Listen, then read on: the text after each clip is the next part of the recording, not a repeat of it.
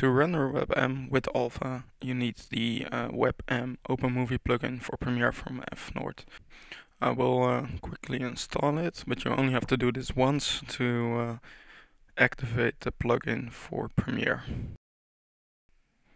So here we are in Premiere, and this is a clip that I know has Alpha.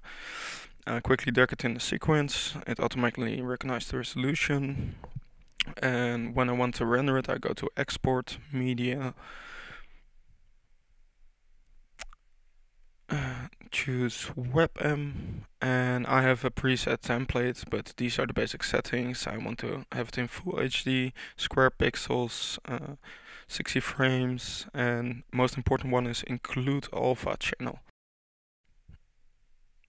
I will upload some of the presets, and you can find them in the description.